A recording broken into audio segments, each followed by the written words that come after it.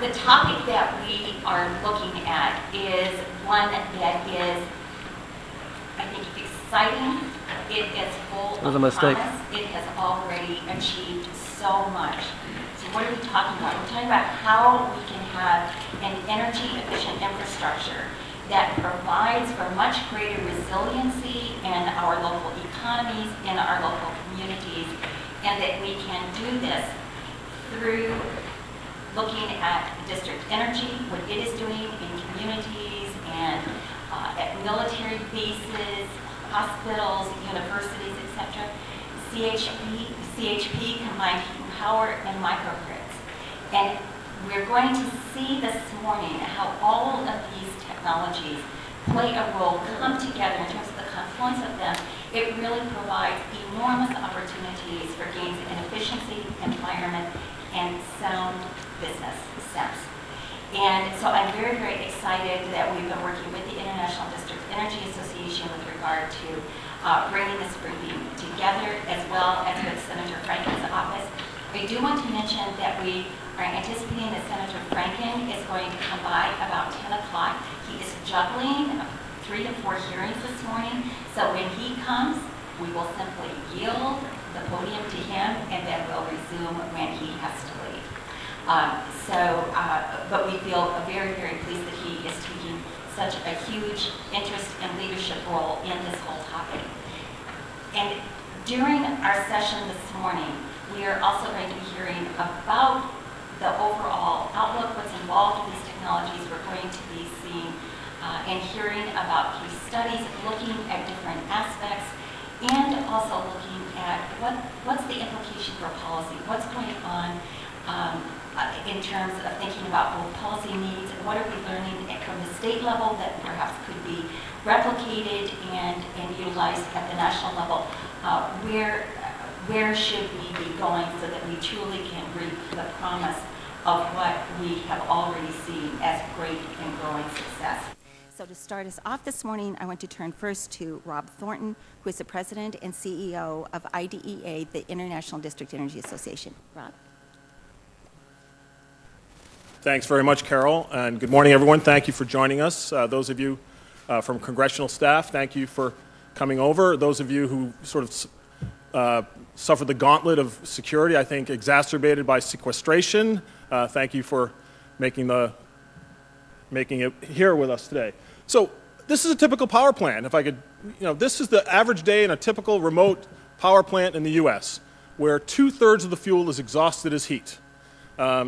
Essentially, it hasn't changed a whole lot since Eisenhower was in the White House. Now, the DOE has recognized this, and in the quadrennial review, they've called it out that the average efficiency of a coal-fired central station power plant still is around 32%. And if you look at the coal-fired fleet in the U.S., it averages between 26.5% and 39%. It's still only about 1/3 of the energy that goes into the plant comes out as useful electricity. And we think we can do better. Let me just share you a case study. This is a power plant near where I grew up in Somerset, Massachusetts. It's the largest fossil-fired plant in New England, Brayton Point. It's about 1,600 megawatts. It's been operating since I was in kindergarten, 1964. Like most remote central generating stations, it takes the water from the Thornton River and exhausts the heat into the Mount Hope Bay. And it's been doing that since 1964, nearly 60 years of rejected heat. And it's a lot of heat. Every year, about 37 trillion BTUs are exhausted into the bay. Now, this is really not the right solution, and in fact, it was a cause for the plant having to comply with an EPA water management requirement, or thermal pollution requirement. Ultimately, they've made some changes. But every year, it's about $400 million worth of heat they're throwing away into the bay. So recently, the owners of this plant actually, decided to comply, and they invested about $570 million in cooling towers. And so now this plant has these spiffy new cooling towers that really dominate the skyline in Fall River. And if you live near this plant, you might have a different view of the impact of this scale. So essentially what they've done is instead of wasting the heat into the bay, they're wasting it into the sky. So continually today, $400 million worth of heat is now still being essentially exhausted. Now the bad news for this plant is even though the owners have invested over $1 billion in compliance, both with, it's a coal-fired and natural gas plant, even though they've done their stewardship, they've invested in compliance, the plant capacity factor is now well below economic, and it's now for sale. And recently the owner announced they're taking a $780 million write-down on this plant and another. We think there's a better solution. Instead of just exhausting the heat, you can put it in a pipe and sell the heat to heat buildings and communities nearby. Now this is not a new idea. We've been doing it for over 100 years. And in Europe, they're doing it in a profound way. We call it district heating. In Copenhagen, they caught on to this. And they built a network, a thermal transmission network, of all of their power plants, and they put it into a wholesale network, and it supplies heat to 18 communities. And their investment in this pipe in Greater Copenhagen is about as much as that utility invested in those towers.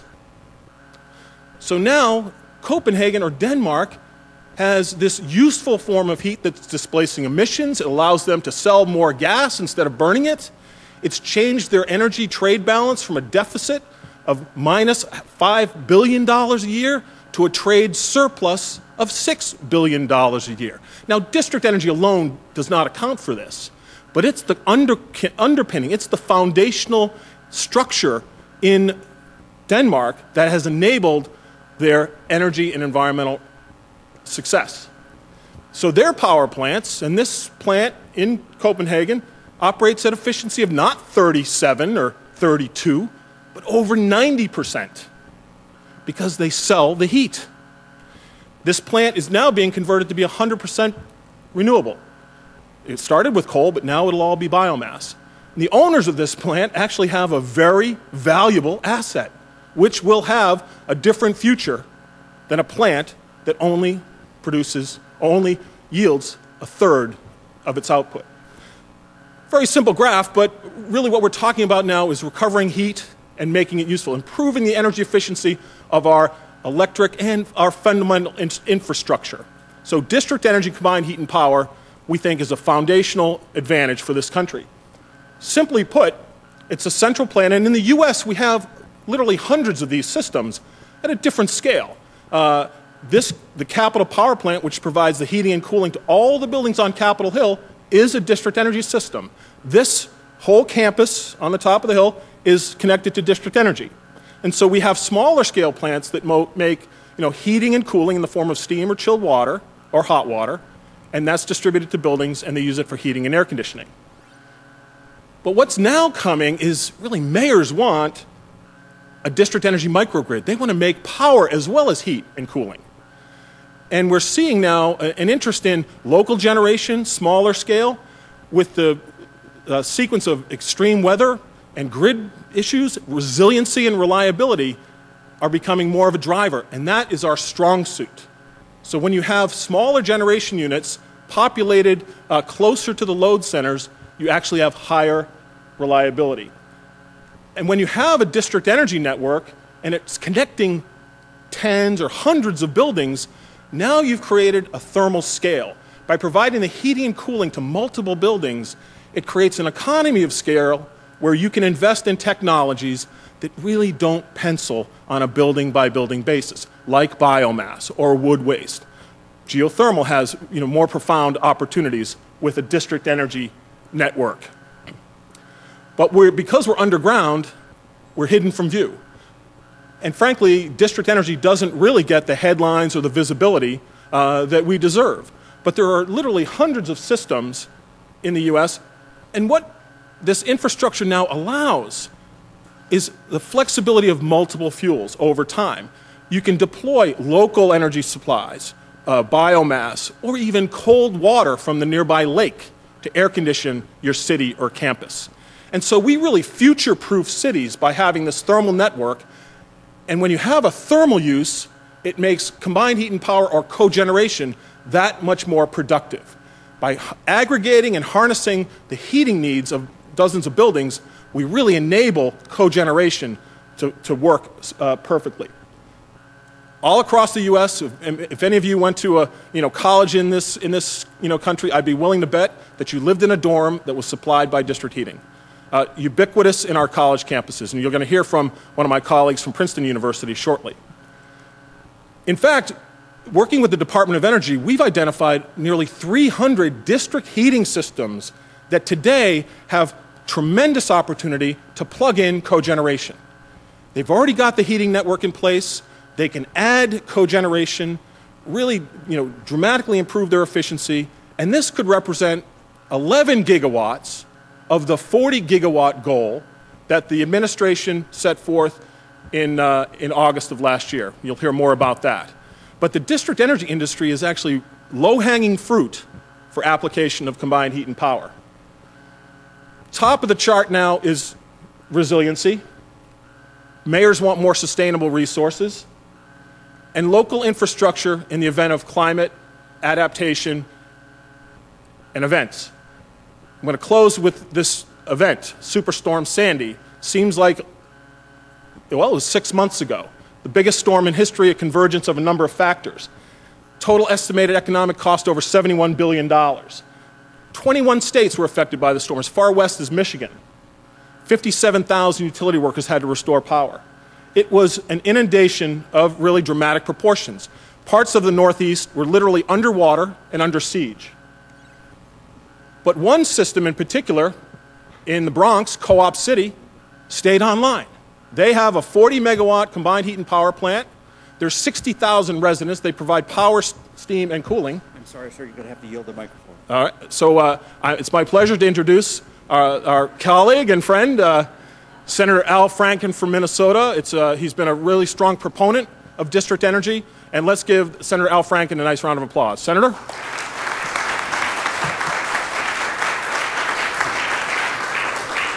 Very impressive, smooth transition.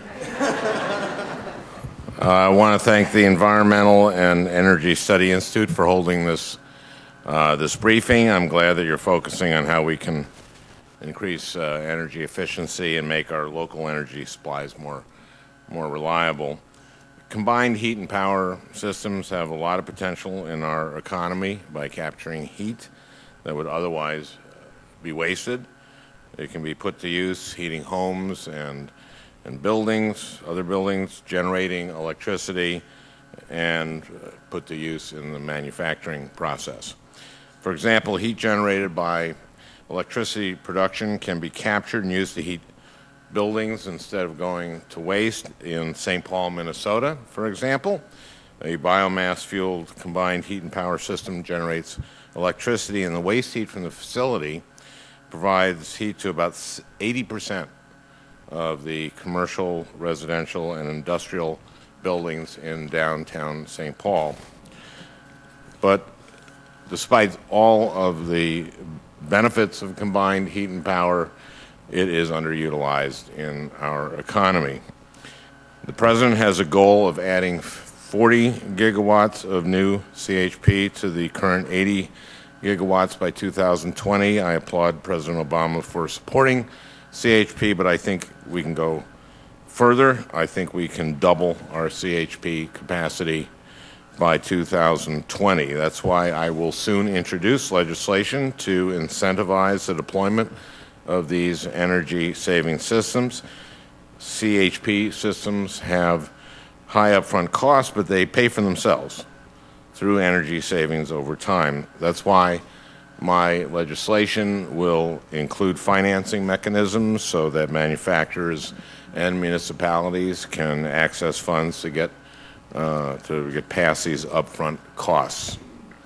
My legislation would also enable communities, businesses, and others to get technical assistance from the Department of Energy on setting up CHP systems so that more consumers can take advantage of these energy savings. I would encourage all of you to reach out to your senators and ask them to support my legislation. I'm Al Franken. I want to thank Mark Spurr for working with my office and for his work with the city of Grand Marais in northern Minnesota on a district heating project. I also want to thank Ken Smith for his work and the other panelists for coming here to talk about this important issue. Thank you all. Thanks very much, Senator. Thanks.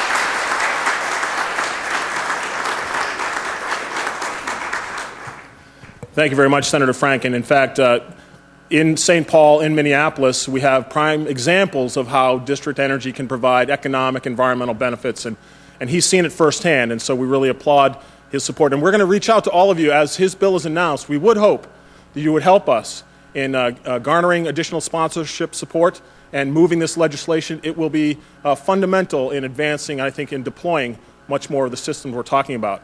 I'm going to conclude let me just finish my wrap up here.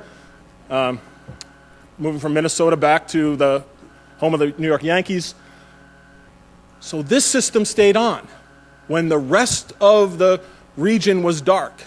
If this co-op city, if this were a city, it'd be the 11th largest city in the United States, in New York, I'm sorry, 60,000 residents. Because they had combined heat and power on campus, they weathered the storm. And you see this in mission critical operations where you would expect energy reliability is paramount, like cities and towns. Nassau Energy in Long Island stayed on. The district heating cooling system in Atlantic City, where they supply energy to all the casinos, stayed on. I don't know if they had many players, but the hospital in Danbury, South Oaks Hospital, Hartford Hospital, and this is a little known, the Bergen County wastewater treatment plant had CHP and stayed on. And we often overlook the impact of when those pumps stop running and the sewage gets released into the local environment. It is not only costly, it's very dangerous. And so having combined heat and power at a wastewater treatment plant was a very thoughtful and cost-effective solution. And when we think about energy durability, we need to look at our infrastructure needs more closely. Our next panelist, Ted Borer from Princeton University, they got hit head on. New Jersey was right in dead center, and most of the universities that had CHP actually provided area of refuge for their students. College of New Jersey, Fairfield University, Stony Brook, even NYU in Manhattan stayed online, except for a slight bump throughout the storm, and Princeton University, because they have a very robust district energy combined heat and power facility, really was a shining beacon of what we can deliver in terms of resiliency. And so it's now my pleasure to yield the podium to Ted Borer from Princeton University, and he's going to tell you a little bit about their experience there. Thank you.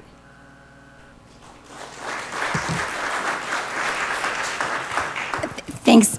Thanks so much, Rob. And I'm also so glad that you raised the whole issue of wastewater treatment facilities, because as we know, this is such a piece of critical infrastructure that as we think about the growing incidence of extreme weather events and the vulnerabilities that are created with very, very profound implications in terms of public health if those pumps go down. It really does need to play a role in terms of how we think about planning for our future. So as Rob said, it's so interesting to think about the lessons learned and in terms of what we saw with that dreadful Superstorm Sandy. And so we are very, very glad to have one of those folks here who really went through this and can talk firsthand about his experience, Ted Borer, who is with Princeton University and is the energy plant manager there. Ted. Thank you so much. I really appreciate that. Talking with a couple of the staff and writer who are here this morning before we started, a couple people said, well, give us the buzzword. What's the takeaway? Really simply, ask the question: where's the waste, and how can I take advantage of that? And I think you'll find that cogeneration, CHP, district energy really answers that. So, I'm going to give Princeton University as an example. This is where I work. But you can think of this as a town of 12,000 people. You can think of this as a small community, and as Rob said, and honestly, I think you should hire Senator Franken because he does a better job than any of us explaining this stuff. But as he said, this can scale up nationally. This can scale up to entire large cities, and it can actually scale down very small as well. So it's quite scalable. We are a community of 12,000 people during the day. We're skewed because half our business is research. Most people know us as education, but about half of what we do is research. So we have a little bit higher energy needs than most communities of that size. For those of you who like numbers, you can see we are a fairly energy-intense organization for 12,000 people. The equipment that I've got is one gas turbine. It was actually designed for the stealth fighter. It's a very highly responsive gas turbine or jet engine. But instead of using it to move something forward, we use it to turn a generator. I've got a couple of boilers. We use the boilers to recover the heat from the gas turbine or to make steam when the gas turbine's not available. But in combination, the gas turbine and the boiler become our cogeneration plant, the combined heat and power, one energy input with two useful energy outputs. The useful energy output is electricity out the generator, and heat, which comes out the back end of the gas turbine or the boiler, which we make steam with to heat the campus in the winter. And in the summer, we use that steam to turn steam turbines that turn our chillers to cool the campus. So it's not only highly efficient, but it's also highly utilized through the entire year. Our capacity factor is very high. We also make chilled water, just like in the Capital District. We make chilled water to cool the buildings. Very cold water picks up the heat from the buildings, takes it back to the cooling tower, and rejects that back to the environment. We have one form of energy storage, that is a thermal storage tank. It's about 2.6 million gallons, a little bit larger than this room, maybe 80 feet in diameter and 70 feet high.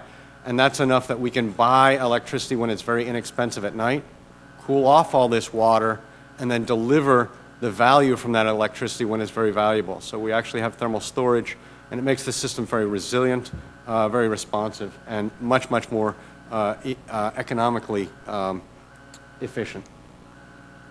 If you look at the plant as an energy conversion box, we buy all these forms of energy on the left-hand side, electricity, natural gas, and liquid fuel, push it through these energy conversion devices, and then deliver it to the campus in the form of steam, electricity, and chilled water. The cogeneration system, as Rob suggested earlier, that top line is about 1/3 efficient. So if I buy 1 unit of fuel and put it in the gas turbine, or 1 unit of fuel and put it in the jet engine, and run that against the generator with nothing else, I get about 1/3 of a unit of energy out as useful electricity.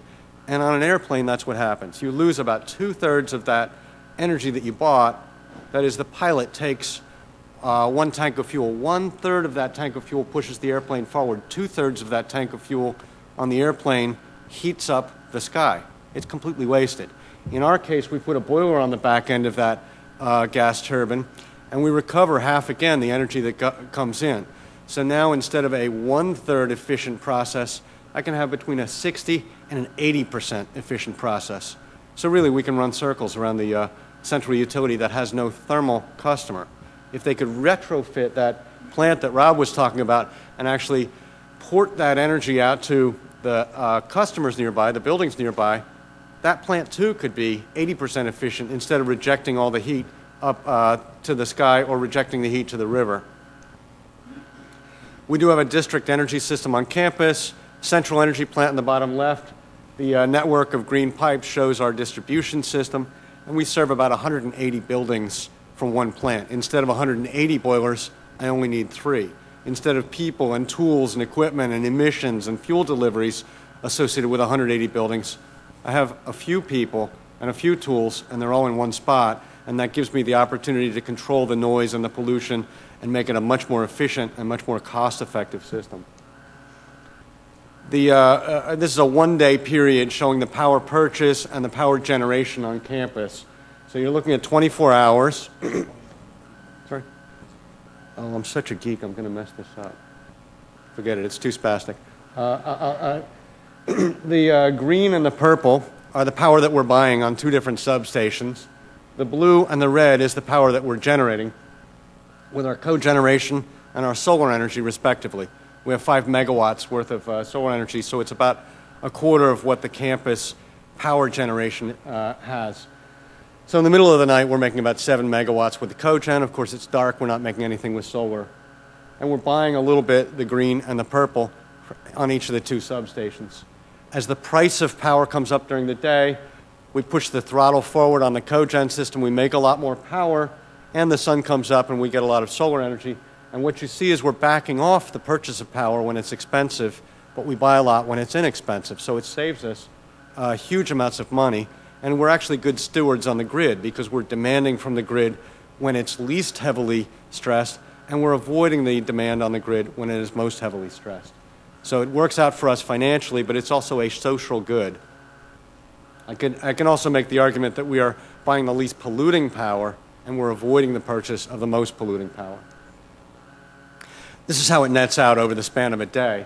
The green line, can you guys see that? I can't tell if that's, yeah, okay. So the green line is how much power we're buying in a 24-hour period, and the red line is the price of power. And we have, over the past maybe 20 years, through all of our different investments in CHP, district energy, cogeneration, thermal storage, we have completely inverted what is the normal pattern of power purchase. Most people buy power in the middle of the day. They buy lots when the price is very high. Most people avoid the purchase of power because they go to sleep and don't use much when power prices are very low. We do just the opposite. We buy a whole whack of power when it's inexpensive, we store it or we use it effectively, and then through all the tools we've invested in, we avoid the purchase of power when it's very expensive. This is the economic dispatch system that we've built with an outside company, and this is an expert guidance system. Basically, it tells the plant operators, based on the price of power, the price of fuel, the weather, our predictive concepts about what's going to happen. It tells us how to operate the plant most efficiently. I think we'll stop on that there. But this is expert guidance. We could automate it. We choose not to. But this is really where Princeton is furthest ahead, I would suggest, than probably any of our peers in the way that we operate. Not the equipment that we've got, but the way that we operate what we've invested in. During Hurricane Sandy, we were the bright spot in the sky through all of New Jersey. So we kept the lights on. We also were a place of refuge, and our steam and our heat stayed on. Our steam and our cooling stayed on, so none of the research was interrupted. So we could have lost millions and millions of dollars worth of research, but instead, when the utility tripped, we were able to isolate the campus. We were able to run as an island, and we were able to keep everything going, and not only shelter the people on campus, but shelter some of the first responders from the local community and feed them. Things that you have to do to be reliable. You need to have a base load generator behind the meter. You need the ability to run separate from the grid. So you need to be able to run your generator separate from the grid, and not all generators are set up that way. You need black start capability, so that is, you have to be able to bootstrap yourself. You can't be dependent on the outside grid for that. And you need the ability to shed load. That is, if the campus wants more power than I can generate right now, I need a way to grossly cut off parts of the campus and do a triage, essentially cut off the lesser important things and keep things like our research and the emergency facilities going. Things that make life a whole lot better because they help pay for the system and actually make the life cycle cost much lower than it would be otherwise if you just had emergency backup power. Our combined cycle, or CHP, are permitting your equipment for non-emergency use, so that diesel generator that provides the exit lights and it provides maybe power for the elevators, that's not permitted to run all the time, so I can't save any money with that. 98% of the time, it is cold iron. It's just sitting there doing nothing for you, waiting for the emergency. My cogener plant, on the other hand, is running more than 8,000 hours a year, so that's paying itself back very quickly. Energy storage is a good idea. It makes the whole thing more resilient, more responsive, and I'd say underground utility distribution is also one of the reasons why when the trees fall, the cars hit the poles, the animal contact, we are not subject to those kind of risks. We're able to keep the lights on through our central power plant much more reliably. And rather than showing it now, I would commend you to look at this video. You've got a link to it. Mostly the students like to criticize the administration. It's really a fine day when the students come and interview the administration and the video says, thank you, we were really glad that you had the power plant on. We were glad that we had a place to go. We were actually glad that we weren't at home during this storm. And that was a real honor. That's it. Thank you very much.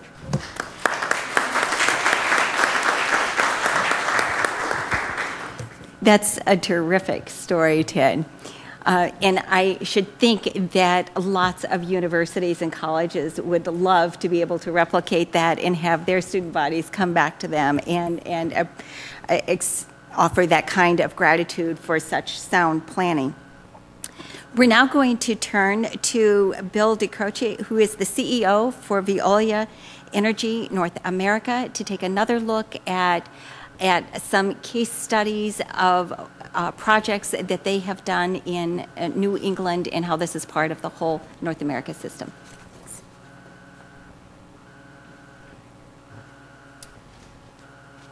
So, good morning. Rob asked me to come and speak today, and he talked about what segment I would talk about, and I said, absolutely, that's easy. I have to describe a lot more difficult things on many days. So I'm here to talk about an urban application for CHP and district energy. So as you can see, my slide is labeled Green Steam, Boston and Cambridge. And I apologize to any people who might have gone to school in Cambridge. It's not in the picture. We could have gone a little wider frame to get Cambridge in there, but it's a solution for both cities. And so why do we say green steam? When you look at that picture of the downtown of Boston, I think 14 out of those high-rises are heated from the district energy loop, and half of that energy is waste heat that otherwise would have gone into the atmosphere or into the Charles River. Okay, so 14 out of the 22 tallest buildings in downtown, half of their heating coming from energy that would otherwise have been dumped. Now, if you ask somebody in Boston who sits in one of those high-rises how their building's heated, they say, I don't know, whatever. So it's not even recognized. So we've had to literally go on this effort to educate that we've got these urban districts that are great mechanisms to deploy combined heat and power, and we're doing it today, and it's underappreciated, it's underknown, it's undermarketed. Many times we'll talk to a building owner, and they'll say, wait a minute, you mean I've got a green product coming into my building and I wasn't telling people about that? So quite a bit of this urban effort to educate people on the benefits of CHP are really telling a story that's been going on for an awful long time. But the point is we need to do more of it. So Veolia, I run Veolia Energy North America, a small part of a much bigger company. It's a French company. We operate in this is a shameless plug obviously for Veolia, but we operate in 70 countries. We're the largest operator of district energy schemes in the world. So we operate over 800 systems around the world. It's what we do. It's the core of our energy practice. We also have a water business, a large water business, and environmental services. So we're really an environmental company. That's why we look at ourselves. Veolia Environment is the name of the company. So it's in the DNA of our business, frankly, to come up with these kind of solutions. So back to some ground that's already been covered. District energy, it's an aggregator. Okay, so it's a thermal aggregator. Instead of just having individual heating loads for a building, it aggregates for an urban center. It aggregates for a campus. And as Rob said, once you have aggregated, you can deploy different technologies. So for example, different types of fuels. You can have a central plant that then distributes energy out to a campus, an urban center, whatever, and it can be fed from oil. It can be fed from gas. It can be fed from biomass, from biogas. Many different sources. So the benefits of aggregation and the benefits of multi-fuels also play into resiliency. So when you have a plant that is natural gas fired, it's got oil backup. If there's an interruption, you can, on the fuel side, you can basically swap over to another fuel. And as the colleagues of mine have previously mentioned, very, very capable of withstanding what otherwise would be interruptions that you experience on the grid, on the conventional grid. So in the U.S., we're the largest portfolio of district energy plants. Veolia owns 17 of these districts. And again, if you just run down the East Coast, so Boston, we don't own New York, but if you talk about the district energy system in New York, but Boston, New York, Philly, Baltimore.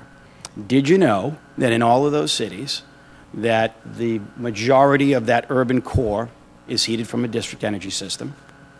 And did you know, in fact, that over 50%, generally all four of those major metropolises are heated from waste heat that would have otherwise been dumped? Probably didn't know that.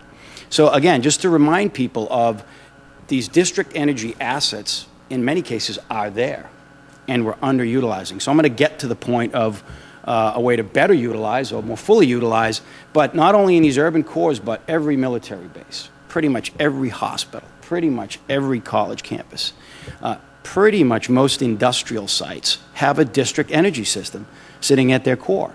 And it's a bit perverse, but as we all know that shale gas is changing the landscape of the energy face of America, there's a bit of a, and for good reason, a bit of a push towards using that as a clean alternative to other fossil fuels.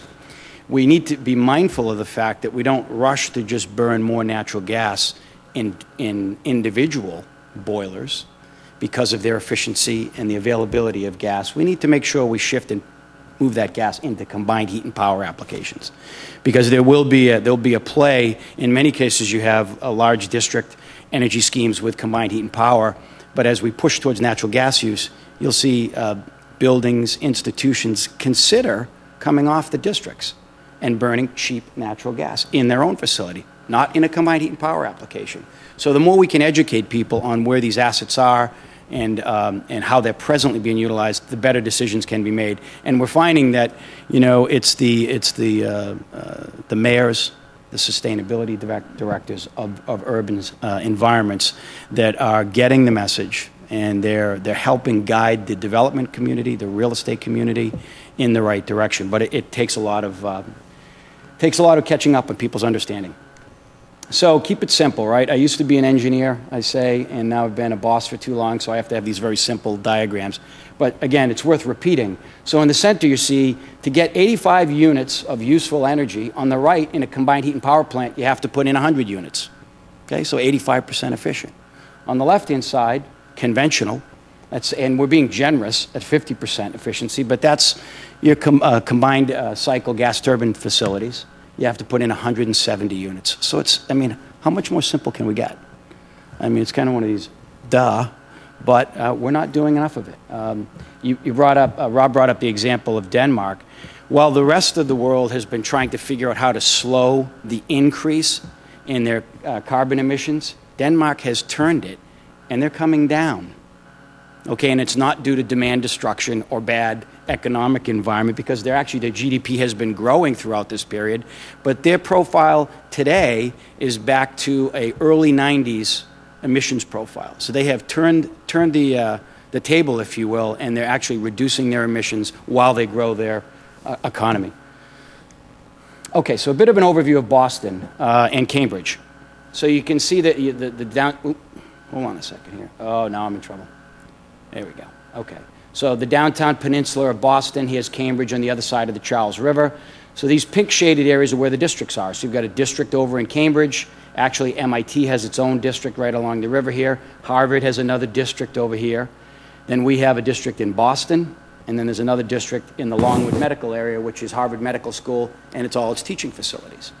So we've got this big, large aggregated load on the district. And how can we best utilize these technologies of district energy and combined heat and power? So today, if you can see right in the middle there, here's, again, Boston's on the right, here's Cambridge. You can see the Longfellow Bridge.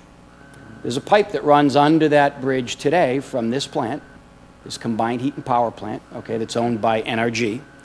And it exports steam that otherwise would have gone into the river, okay?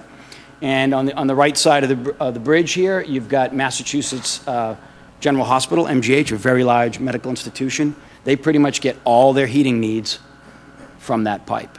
And then what they don't use, we buy, and we help heat Boston. So in the aggregate, about half of the heating needs of the downtown area of Boston come from a pipe, from a plant. Doesn't sound all that sexy. but we'll get to in a minute what the impact of that is. So again, the type of impact you can have with these projects is extraordinary. So since we're not using all of the steam from this plant, there's still a lot going into the river. Both the predecessor to NRG, which was GenOn, owned the plant, and they were having some interesting conversations with EPA along the lines of, you need to stop polluting the river with your thermal energy, just like the cooling tower case down in Brayton Point in southeastern Mass. They said, get out of the river. So we had a solution for them. Build another pipe. So we're running down along the river across the Charles with a second pipe. Okay, again, not cheap, close to $30 million to run this pipe, large pipe. Okay, lots of waste heat recovered. And in fact, what we'll do is we will then take the present situation of about half the energy heating Boston come from waste heat recovery to 70%. So what does that mean? Today, if you look at, I've got an example of that other district, Maytep, its cogeneration facility avoids about 160,000 tons of carbon a year.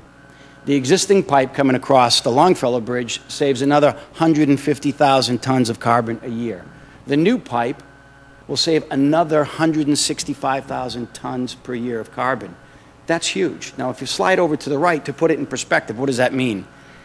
It's the equivalent of how many football fields you'd have to cover with solar panels. Okay?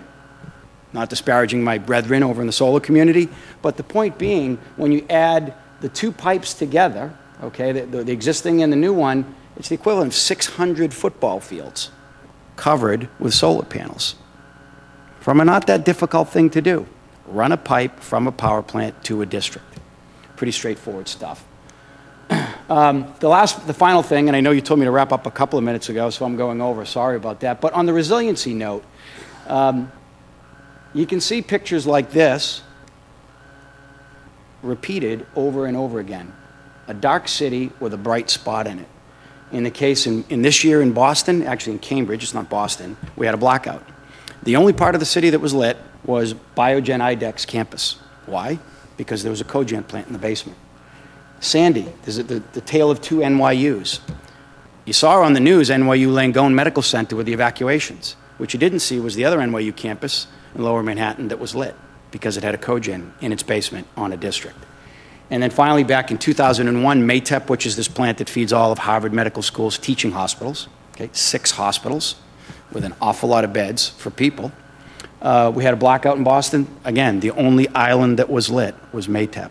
So it's a bit of a no-brainer from an environmental perspective, from a cost perspective, and from a resiliency perspective. We really need to make sure that we don't have a district that is naked, as I say, without a CHP attached to it. It's existing technology. It's proven. We need to do more of it. So with that, I will pass on to my next colleague.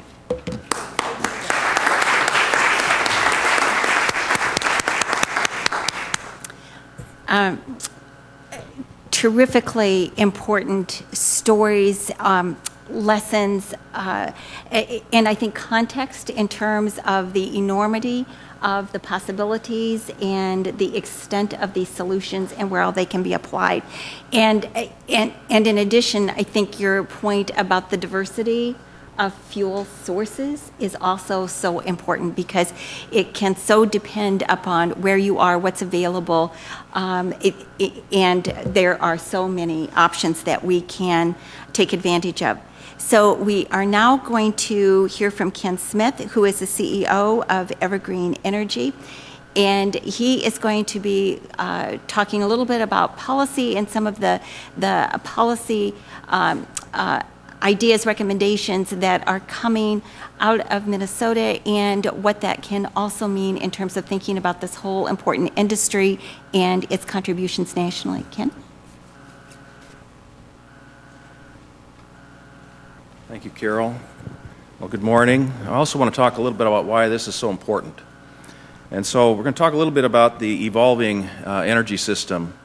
And as Ted said, focus on the waste. So we've been talking, really, if you think about our country, we've been focusing on how energy is evolving really since the 70s, since we had the energy crises.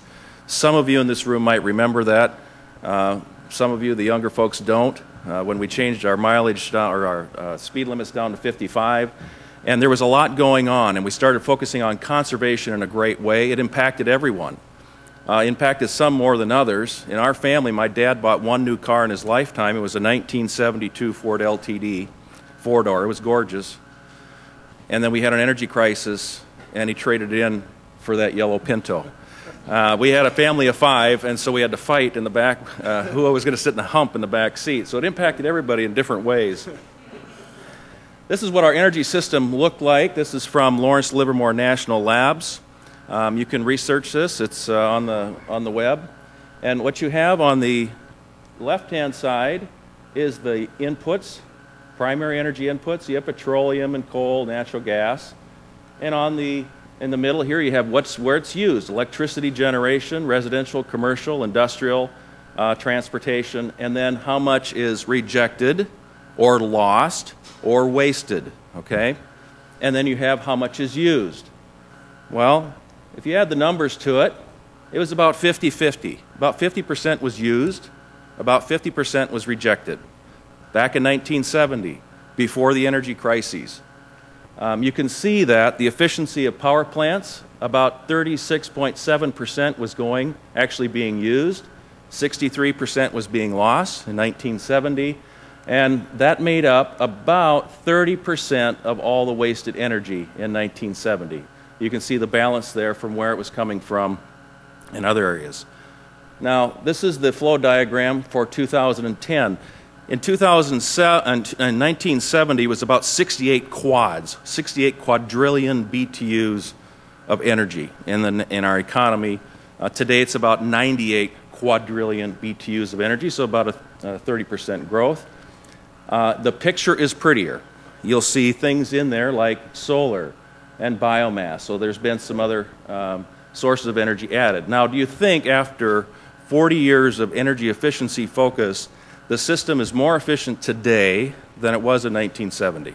How many think it's more efficient today? How many think it's not? You're right, it's not. So, here are the numbers. This is the facts. 57% lost today after 40 years of focusing on energy efficiency. Power generation is now 32%, so we've actually decreased it as far as the efficiency. Nearly 50% of the wasted energy in this country is coming from electricity generation. Nearly 57%, or nearly 50%, 47.7%. You can see where we focused a lot on energy efficiency is actually in buildings, and buildings went down. They were rejecting about 30% of the energy in 1970. And now they're rejecting about 15.6% of the energy. But we're focusing on pieces of the system, not the whole system. And as a result, the system is less efficient today.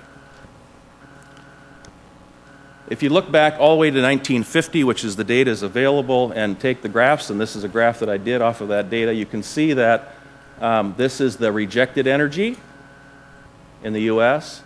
This is the useful energy. We haven't really improved. And since the 1980s, we haven't broke about the 43% mark efficient. So we've been wasting around 56, 57% of the energy for a very long time. It's a lot of money. And as Rob mentioned in his, the quadrennial report also pointed this out, saying that nearly 60% of our primary energy is lost as waste heat, something we can use. So how does that compare globally? So I took the Lawrence Livermore diagrams and picked out the G8 plus emerging and then added some other countries in. And you can see that Norway is way up here at nearly 60% of the energy is used. Brazil is well over 50%. China is right about 50-50. Got a whole grouping in here in the middle. And here's the U.S., dead last. One of the reasons why we have to have inexpensive energy is because we waste so much of it. It's a drain on our economy.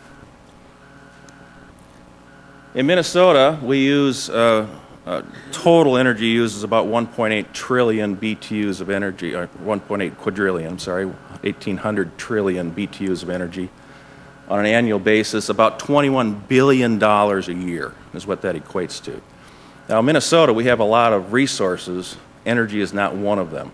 We have a lot of wind, and we have good solar, but we import all of our oil, we import all of our natural gas, we import all of our coal, we import materials for our nuclear reactors.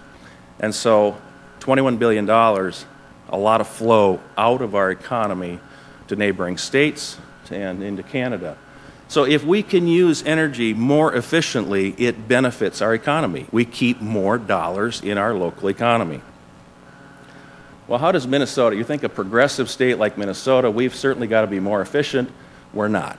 We really mirror the U.S. Profile. About 57.7% is lost.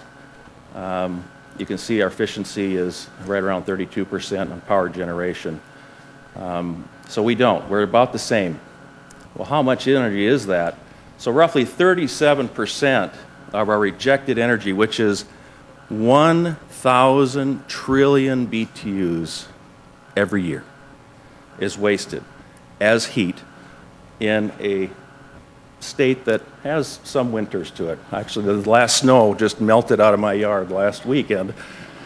So we have a lot of need for heat, and we have a tremendous amount of wasted energy. If we think about where we're focusing our efforts on energy conservation as a country, we're focusing a lot of it on buildings. Let's make buildings more efficient. And we should make energy used where it's used more efficient. And that certainly helps with the supply. And a lot of it's focused down in this area, but you can see we're not changing the outcome of the system. So with this in mind, we've been working on legislation, as Ted said in his remarks, focus on the waste. And we've been working on legislation in Minnesota, which is now ready to go to the floor in both the House and the Senate on this session, that would encourage the recovery and reuse of waste heat. And so basically, it's fuel agnostic, don't care where it comes from, it's technology agnostic. It's basically if you recover the waste heat and you use it to reduce electricity, if you use it to reduce natural gas, the utilities can count that against their goals. And in Minnesota, we have a program called SIP, Conservation Improvement Programs, where the utilities invest in reducing natural gas and electricity usage. And so those funds can then be used to invest in those projects because they're using waste heat to reduce natural gas and electricity. Seems kind of simple. It's a gap in our legislation right now. So, for example, if I improve the efficiency in this industrial building or this process to the extent that I possibly can, and I still have waste heat, there's really no incentive for that heat to be used across the street to another building that could use it. And this legislation would encourage the recovery and reuse of that heat either at that site or beyond that site, and the utilities then can invest in it. We think it's got a lot of promise. We've gone through the committees, and we've had 0 no votes on this legislation, so we're feeling pretty good that it's going to get passed in this session. Thank you. Glad to answer any questions that you have on it.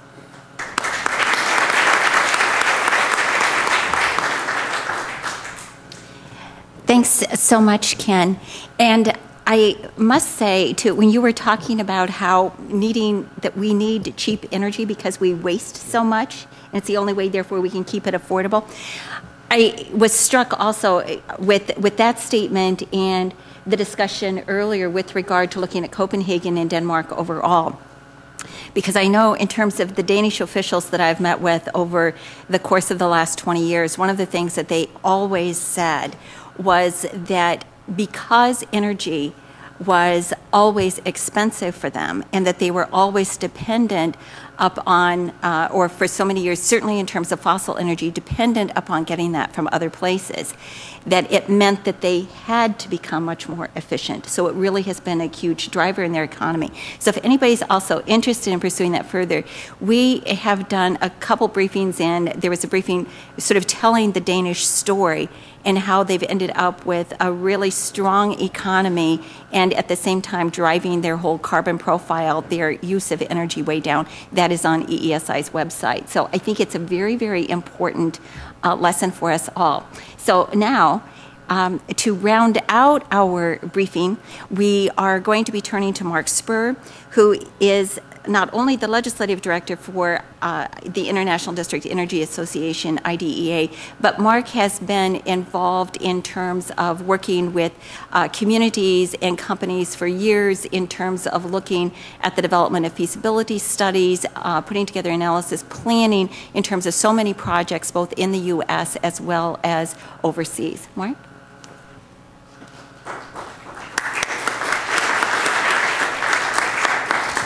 Thank you, Carol. We've heard some, I think, very convincing discussion about why district energy and combined heat and power are good things, but we're in Washington, so the question is, what can be done policy-wise to help these things move along? And I think there's probably some ultimate answers in terms of long-term policy, but we're not close to comprehensive energy or climate policy in this country right now. So I think for the time being, we need to make some steps in the right direction. And I'd like to tell you a little bit about a couple of bills. One that's been introduced, and that's the Master Limited Partnerships Parity Act. Tell you a little bit about that. I think many of you are familiar with it. It was introduced a couple of weeks ago. And then I'll go into a bit of discussion about the bill that Senator Franken referred to. It's a bill in the making that the Senator will be introducing soon. The Master Limited Partnerships Parity Act is, I think, an elegant bill, and you don't hear that term very much applied to legislation, but it's elegant in the sense that it takes an existing law that happens to confer advantages to oil and gas businesses and say, why shouldn't this also apply to renewable energy and efficiency? And that's a darn good question, a very common sense thing. A master limited partnership is a business entity that's taxed like a partnership. And the power of that is that you avoid double taxation because you don't go through a corporate tax and then an individual tax. That makes the cost of capital lower because you're avoiding taxation, and investors therefore don't require as high a return. This is also a very liquid type of ownership interest, and that makes it very attractive to investors. So the bill does, as I said a moment ago, it says, hey, we're allowing the fossil fuel industries to use this. Let's allow renewable energy to use it as well. So the types of renewable resources that are described in sections 45 and 48 of the tax code, those being the production tax credits and the investment tax credits, respectively, are qualifying as MLP investments. And there are a number of other categories that are also included, such as renewable transportation fuels, waste heat to power, and other technologies. We believe this is an enormously useful and common sense bill. It will not only help develop, for example, combined heat and power or waste heat recovery, but it also will cover the distribution of that energy, such as the pipe that Bill was talking about earlier. We strongly urge support for this bill. Now I'd like to tell you a little bit about the Local Energy Supply and Resiliency Act. This is the bill in draft form right now. It also is addressing what is a crucial barrier to making these kinds of systems happen, and that's cost of capital. Bill made reference to the fact that, hey, that pipe was kind of expensive. And I'll tell you that the wonderful things that have been done at Princeton and in St. Paul were also fairly capital intensive. But they allow us in the long term to reduce costs, reduce environmental harm, and reduce use of fossil fuels. So the Master Limited Partnerships Parity Act will help very much on the equity side of things. But there's a huge opportunity in the many universities that are out there, or colleges, or hospital complexes, or communities who would like to put in this kind of infrastructure, who need access to low-cost capital. So that's the basic idea. The fundamental core of the bill is a revolving loan fund, and I'll tell you more about that in a moment. And I think it's clear from the prior presentations what we're talking about. Why do we want to do this? We want to reduce fossil fuel use. We want to increase energy resiliency and reliability. We want to increase the environment, or benefit the environment by reducing emissions, and keep energy dollars in the local community instead of sending it off to Montana or Saudi Arabia or wherever. You've seen various types of graphs like this, or pictures like this. This is my favorite just because it's kind of cute and cartoony, but it's the basic idea is there's a lot of energy right in our own backyards that we could tap to meet our needs. Senator Franken mentioned Grand Marais, Minnesota. That's a town in northern Minnesota that is developing a biomass district heating system. And I got involved in that project about a year ago, and when I went to visit the Public Utilities Commission about it, I said, well, why are you interested in this? Thinking I'd hear, gee, we want to get off the fossil fuel price roller coaster, we want to reduce greenhouse gases, we want to keep energy dollars in our community. He said something that surprised me. He said, well, fire. Forest products industry in northern Minnesota is way down because of shifts in international markets for forestry products, and there are a lot of parts of the woods that are falling in on themselves, and are becoming, in the terms of the foresters, this is a new term. I bet you've never heard this: decadent forests, and they're overaged, they're falling down, and they're becoming fire hazards. These folks have actually been burning some of this excess fuel in pits just to reduce fire hazard. So their idea was, why don't we use it for energy instead? There are lots of opportunities to do multiple benefits. We've talked a lot about waste heat.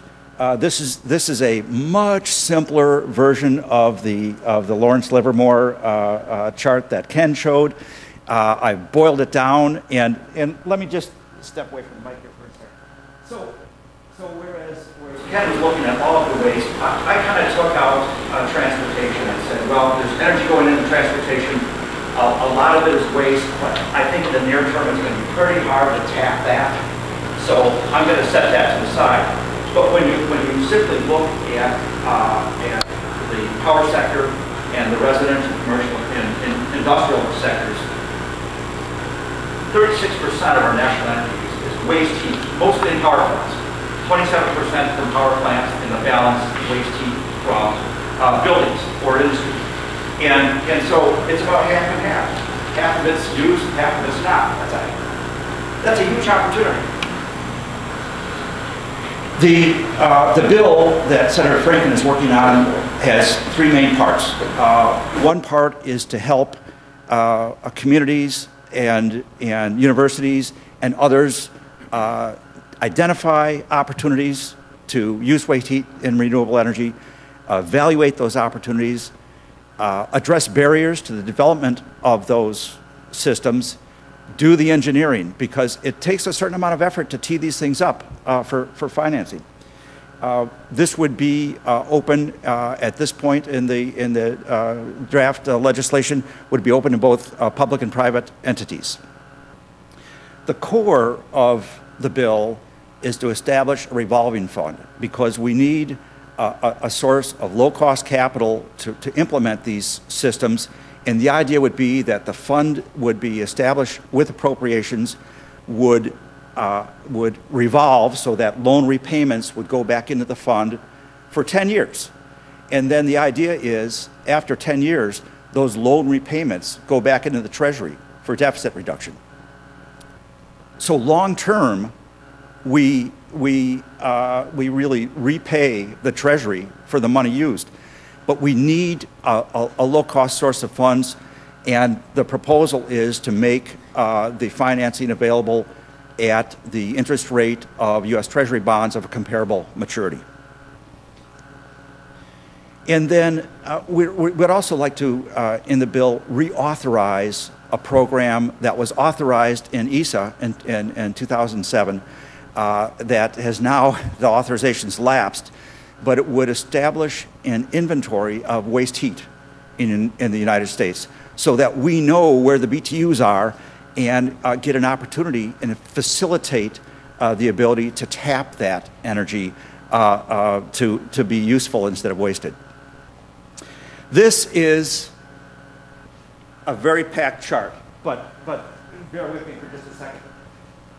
What I wanted to illustrate was the impact of cost of capital on project viability. I'm using the example of a biomass district heating system compared to natural gas. So this blue line here, this blue dashed line, is the cost per million BTU of heat. So this is after boiler efficiency based on USEIA's average commercial natural gas cost. The green line is the cost per million BTU of biomass heat. It's a capital-intensive affair, so it very much depends on what the average cost of capital is. If you're going to go to a private entity and say, hey, you want to build this thing, they're going to look at, they're going to have some debt, some equity, and their weighted average cost of capital might be somewhere close to 10%. But you see, that makes biomass pretty expensive. If you go out and do an industrial revenue bond, pretty wide range here because it depends a lot on the risk conditions in particulars. And that helps bring the cost down, but it still doesn't get you where you want to go. If you go to GOs, general obligation bonds that a local government might implement, you start getting close to really making things go. But here's the range that we're talking about trying to target with treasuries, which will give you a comfortable margin to really give projects a push. This is the fundamental concept of this thing, is that we need to have long-term, low-cost capital. And with that, I thank you.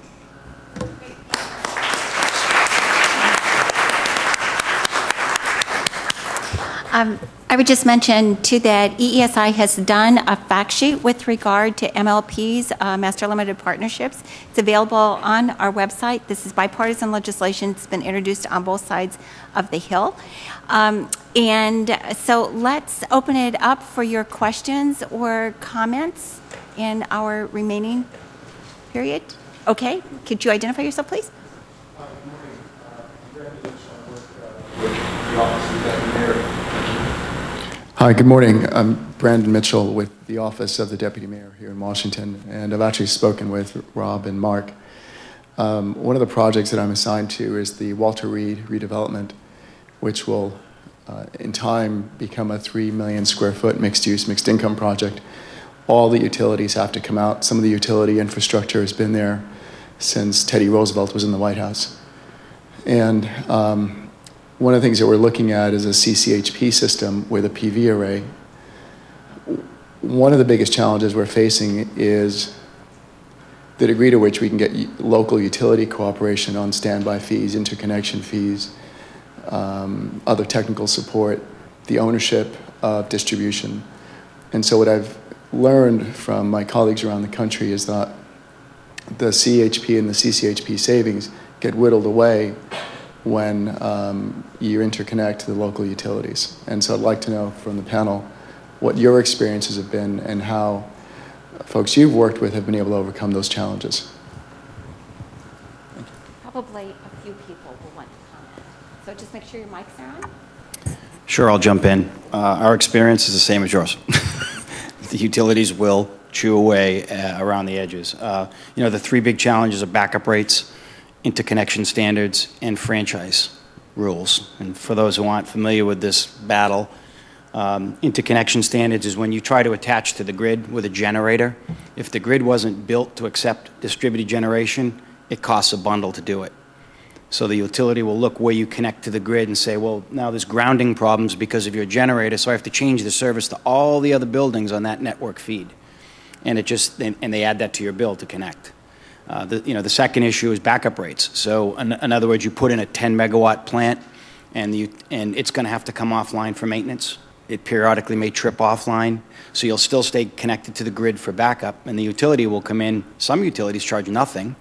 Others will charge you 70%, and other creative ways of charging you, so that you really, even though you put in the 10-megawatt plant, you're still paying for it as if you didn't have it, or some big chunk of it to the utility. And there's lots of reasons for this. I mean, it's the whole history of how the grid was built, how utilities make their money, but it is a challenge. And then the final one is franchise rights. So particularly in deregulated states where the utilities basically, when they had to sell off all their generation and they just became transmission and distribution, the grand bargain was, okay, we'll part with generation. Oh, by the way, we get to recover that through stranded asset deals. But we get exclusive franchise rights in our territory. So we're the only ones who can run wires in the streets. That's it.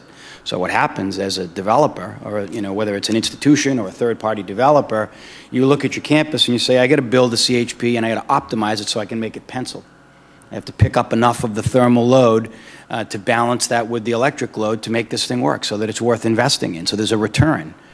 And what happens is you have to cross the street to pick up the other half of your campus, or cross 2 streets to pick up your campus, and you can't. Because as soon as you do, well, let me back up. A big part of your savings when you come off the grid is you don't have to pay for the utilities wires anymore. They're transmission and distribution because you're doing it yourself. You're making your electricity, you're distributing it around your site. But what happens is when you have to cross the street, usually the utility will say, okay, you got to use our wires. So you can run your wires, but they become theirs, or they put them in for you, and you still have to pay the T&D. So it's a shame because we can see the benefits are, it's duh. I mean, you look at it and say 50% versus 85%, but it's the same battle. Now, we're winning in some places. We kind of pick our battles, and we see which utilities are being more progressive. Some are progressive, some are not, and some are in the middle paying lip service. For them, it's a challenge because the best load is what? These energy-dense fields, campuses, industrial sites, office towers. So for them, they look at it and say, wait a minute, how do I make money now? All I am is T&D. And you take the Swiss cheese bites out of their franchise, and they have stockholders like everybody else. So it really becomes a policy issue. Otherwise, you can try to force the utilities there, but, they've been fighting this battle for a long time, and they're pretty good at it, and for obvious reasons. So it needs to be a policy initiative where they're held harmless, and you fly up to 100,000 feet rather than a 10,000-foot view and look at how the grid is serving the society on an economic and an environmental benefit level. So long-winded answer to having the same fight as you, but the barriers are coming down, in some states are leading the way on it. Final comment, it's not just at a state level, it's at the PUC levels, Public Utility Commissions. So it's not just legislation, it's ultimately legislation, but then it's how does the PUC interpret it. So it's an interesting battle. More and more opportunities to get things done, right? Yeah. Did you have a quick comment? And then, because I think probably this deserves a much longer conversation with people afterwards. Yeah, just a real quick comment. In New Jersey at Princeton, we suffer the same kind of issues, but there's one very nice piece of legislation that went through that really helps us out, and that is in New Jersey, if you have a thermal distribution system and you're generating power, so my cogeneration plant, I'm actually allowed to wheel around the block and back into my other substation because I'm serving my thermal customers with electricity. So there's some legislation that actually helps us out a great deal. Does that make sense in what we're talking about? And New Jersey's leading the charge on that as far as that type of legislation. Yeah, so there are examples out there that are really quite helpful to us. And just the final point, Brandon, welcome to the club. Yeah. We're happy to have you. You're not alone. This is the age-old challenge. If there were a symbol for district energy CHP, it would be Sisyphus. Everyone familiar with the Greek god, push the boulder up the hill. We have gotten some boulders over, and we'd be happy to help you. I think the DOE Clean Energy Application Centers can weigh in. There are some resources, precedent, policy initiatives, et cetera. But I think it does take a village and an industry, and we would be happy to help you identify, but also maybe find some solutions. Great, because that's a wonderful site. So, okay, right here first.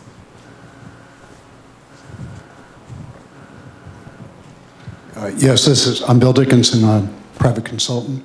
This has been fascinating, but the issue I think this gentleman hit upon and that I'm curious about is when we talk about district energies or energy districts, are these governmental? Are they not-for-profit? Are they special authorities, or is there a combination?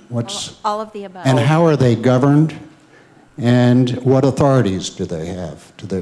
I'll start, and then so they range from privately owned and investor-owned subsidiaries of utilities. They're governed often by a franchise, within the community they serve. So under the jurisdiction of the local city municipality laws, they adhere to all the codes and requirements of the region. They comply with all state and federal air emissions, et cetera. So they're very much, a regulated operating entity.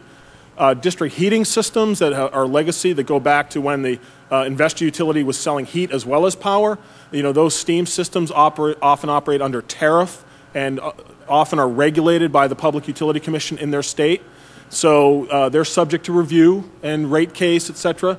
But a lot of the district cooling systems in the U.S. that have been built are not regulated. They frankly compete. If you're a building owner, you can choose to connect to this network of chilled water, or you can put in your own chillers. And often it's a long-term arrangement, a contract, very transparent, very well managed by informed entities. And so it's really a contractual arrangement, often 20, 25 years. But the ownership ranges from private to public to hybrid to institution, and really all of the above. So it's really quite a range. Anyone care to add? Ken? In St. Paul, we have 501c3 nonprofits, and we're regulated by the city, and we have a franchise. So, as Rob said, it's a spectrum, and it really depends on the companies, the local market, in some cases, state law. Of our 17 networks in the U.S., 2 are regulated from a tariff perspective, cost perspective. The rest are just free market. You have to compete. And so we have to be competitive on a delivered energy basis. We have to offer value. We don't really have a tailwind of regulatory support. We really lack a lot of incentives that support the growth of some of our sister industries. I think ultimately we've survived and thrived because we're economically competitive and provide value to our customers. Princeton's is just an asset that the university owns. We bought it, we built it because we think it's the best and most cost-effective way of doing our business. Okay. Okay, here first, and then we'll come to the back. Mm-hmm. Thank you. This question is for Mark or the entire panel. This is Hannah Northey from Greenwire. Has Senator Franken, I saw that he introduced legislation in the past to incentivize combined heat and power.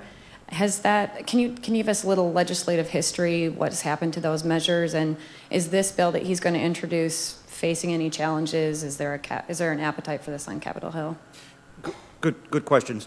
Several years ago, the senator introduced a bill that would have done a number of things, including expand the availability of production tax credits for certain types of renewable thermal energy. That bill was introduced on a bipartisan basis in the Senate, also had a House companion. In the shuffle of a lot of other issues, it did not advance.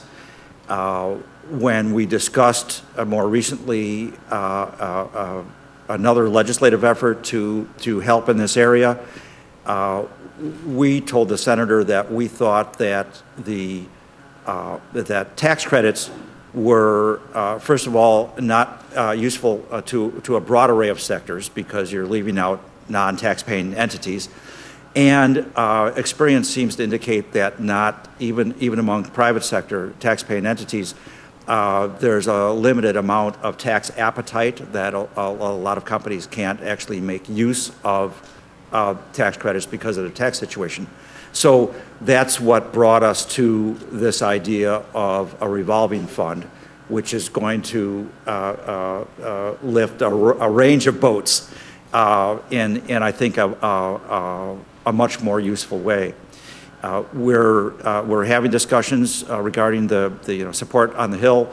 It hasn't been introduced yet. It's coming soon. We're having some initial discussions. We'd like to see it introduced with a Republican co-sponsor. So we're working on that. Does that help? And I would just add, so in addition to, I think beyond Capitol Hill, we're finding the voice of mayors and sustainability directors in cities that really want more reliable, resilient infrastructure. They see this as an effective vehicle to get there.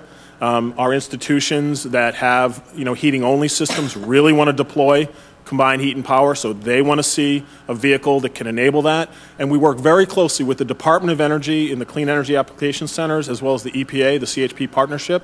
So those two agencies have really been, very engaged in trying to deploy and increase the market share for CHP and district energy. So I think we need to do a better job on the Hill and kind of sparking awareness among staff like you, what this could do. But out there, people are looking for this and want mechanisms to get there. And the industry is growing, but this would, I think, accelerate our penetration at a time where it's really quite needed.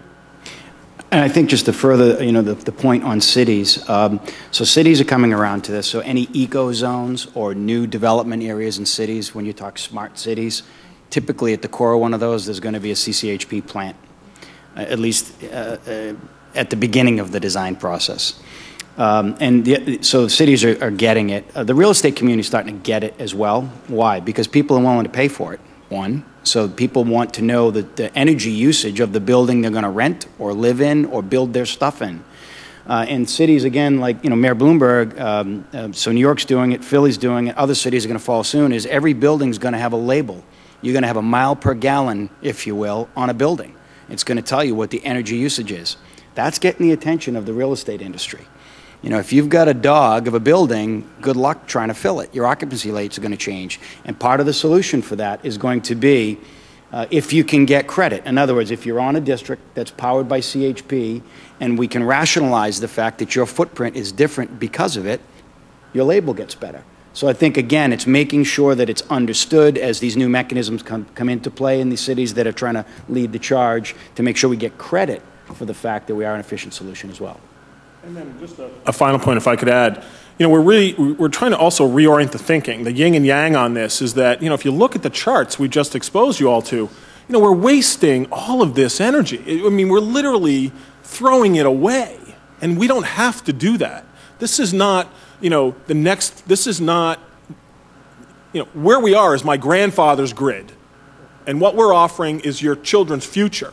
And it's very simple to put pipe in the ground and make these systems work. But we need your help. We need you to talk to your members and make them aware that, man, we have a solution and it works, and here's what it's called. District energy, combined heat and power, and microgrids. So, we're here hoping to proselytize and get you to join our army and help us help, Brandon. Because we think it makes common sense. Sometimes an entity not often traded in Capitol Hill. And historically, the sad thing is we invented it here. The first big district energy systems in the world were all in the U.S. Right. So the oldest systems on the planet are in our big urban cores. Yet we kind of forgot about it, where other countries now have taken it and run with it. We're building many districts and CCHPs in China. Okay, they get it. All their cities are going to be fed from these. So we need to kind of remember what we learned a long time ago. Back to the future in every sense. And one last point. The Capitol Power Plant that supplies, as I mentioned earlier, all the heating and cooling, all the buildings in Capitol, is, in fact, investing in combined heat and power, is installing cogeneration. I think it's 15 megawatts. You'll be hearing more about that. We're making some progress. We think there's much more opportunity. But we have a lot to be proud of, really a lot more ground to gain. I think you had another question over here. We have a few questions. That's okay. There were a couple questions back here. Okay, so let's go there first, and then we'll come over to you. Deborah Jacobson, GW Law School. Some innovative financing approaches have taken hold at the state level, including PACE, Property Assessed Clean Energy, as well as on-bill financing. And in the interim, before any new legislation passes, I'm wondering if these offer some opportunities to overcome these high upfront capital costs. Well, what we're seeing is take a class of institutions like hospitals. Okay, hospitals, they all want to add a CHP plant, frankly, to their district. And when you do the economics, perversely, cheap gas isn't helping. Because remember, this is an efficiency play. So you're more efficient than the grid. So you're going to be, if you're 20 points more efficient, you have to multiply that by the cost of the fuel to find out how many dollars you save. So cheaper gas has made the payback periods longer. So that is a bit of a challenge. So these projects that are a bit on the bubble now because of cost, then you look at financing. What can that do for you? But then there's still the barrier issue and the uncertainty of, can you get the project to go the way you penciled it? And when you're facing the barriers from the utilities, it's questionable many times, even if you can get the cheap cost of capital, which should help, but the barriers still have some people on the fence. So again, the further we can get it down, the more likely it will be to tip the seesaw and the projects go forward. But the barrier issues still need to be solved as well. Mark? I just want to try to answer your question directly. I think the PACE type approach is a terrific approach. I think it would be hard to fit it into these kinds of situations, because with PACE you're taking advantage of an ongoing utility billing arrangement. There's not a really good analog to apply it to these kinds of systems. So I think as a mechanism, it would be hard to adapt that concept to this. But I'm open to bright ideas there. But that's my initial reaction. Okay. Just one other. So in its current form, PACE, was really like a utility-centered, mechanism to fund efficiency or renewable improvements. So the vehicle is really the local utility. Now, it could be in the next iteration, you could have sort of a PACE mechanism to fund, a new district energy investment, sort of a mechanism. But I think the capital scale, the penetration rate, sort of the coverage issues, it probably isn't, as Mark said, sort of the most effective vehicle to germinate a big capital-intensive project at the outset. Many of these projects take a mosaic of solutions to put together. Many things come to the table, and so it might be a part of it, but it's not going to be the magic bullet. Okay, we had a couple other questions. One back here. Okay. Hi there, I'm Annie Downs with ACEEE. We've talked a lot about state and federal policy options. I just wanted you to expand a bit on municipal governments and if there are any best practices for policies that they can implement to encourage district energy with CHP. Yeah. This is a topic near and dear to my heart.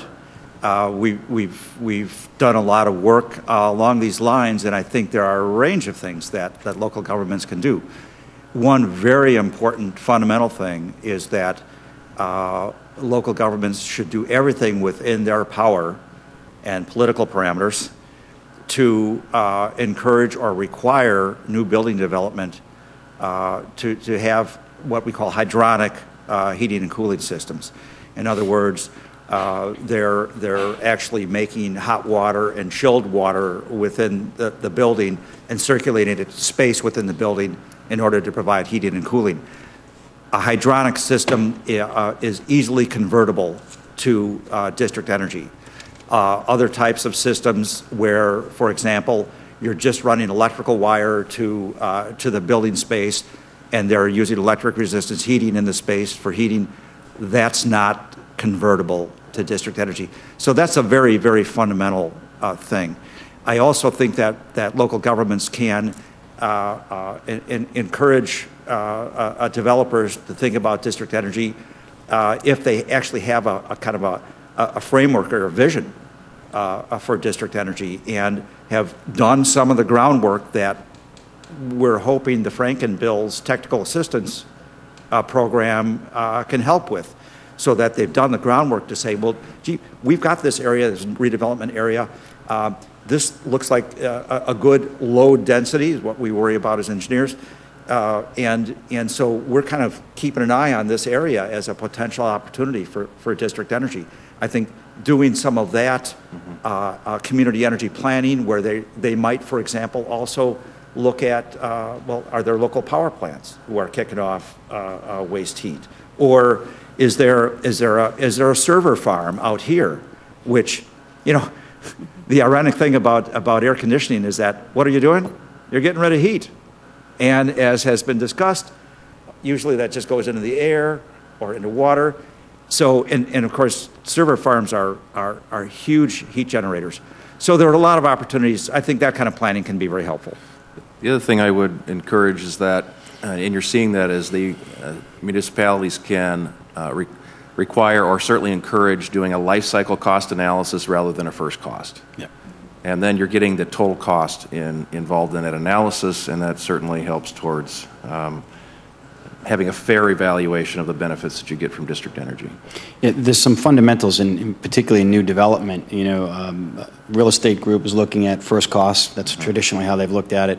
And then they approach the community that's going to help them build the building, the AE community. They want to build plants. They don't just want to connect to a district. Right. So the permitting organizations, once they force the look, they don't have to try to legislate what the solution is, but force the look at the alternatives, the look at district energy, the look at combined heat and power, and then let it compete on its own 2 feet. And in many cases, we win once we get the look. Okay. Yeah, I want to echo that this is exactly the approach that Princeton takes. We look at the life cycle cost of all of these energy opportunities. The one thing that I'd add is push towards designs that use the lowest grade energy possible. That is, if you can use warm water as opposed to very hot water, if you can use hot water as opposed to steam, you're enabling a lot of different technologies by doing that. So if we put heating or cooling coils in the floor slab of this room, we might be able to use solar hot water, we might be able to use ground source heat pumps, and we could easily connect to district energy. So it allows much more flexibility than if you design with very high thermal energy demands or extreme temperatures. So that's one of the things that we're working towards, and that allows much more flexibility for the building many years down the road. So that's what I would suggest the municipality should do, just as our little community is doing at the university. And a final point, last year IDA released the Community Energy Development Guide. It's really the book on how to think about energy mapping your community and evaluate district energy, combined heat and power. So that's available for free on our website, Community Energy Development Guide, and you can make that, you know, if you have municipalities that are curious, this is really sort of the non-technical guide to, you know, getting there. And then secondly, working with the DOE Clean Energy Application Centers, we've developed a screening tool that can you know, help them do a quick economic analysis, sort of red, yellow, green. You know, red, it just doesn't make economic sense. Yellow, you know, it has some potential, might need some tweaking. But green, there really is a terrific opportunity here, and it bears, you know, further investment. So we've created some tools that we think would be useful for communities to you know, advance their energy mapping and their strategy.